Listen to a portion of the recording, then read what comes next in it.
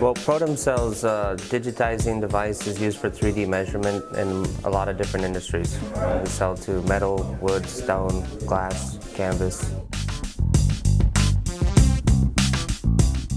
Well, the products, we make two lines in our products, because when we were working, we found in Prodim we found a lot of industries that can use our equipment, but you can broadly distinguish it in two groups.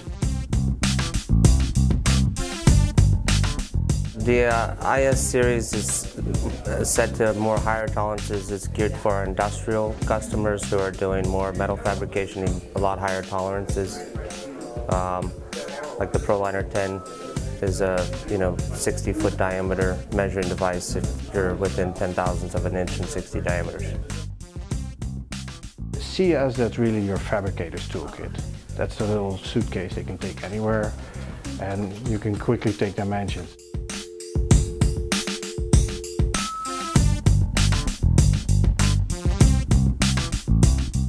Rhino, I found, was the ideal package in the middle, because it can import files that we give, and it can export it in a number of ways again, so we could fit that to anything. And in the meantime, Rhino has a lot of capacity also to really solve it already.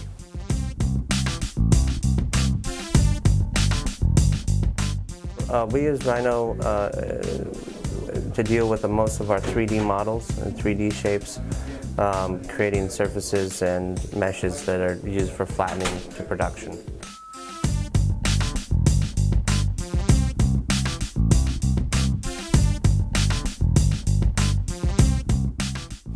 When I found out about Rhino about 8 years ago, and Rhino is an excellent solution to put in the middle.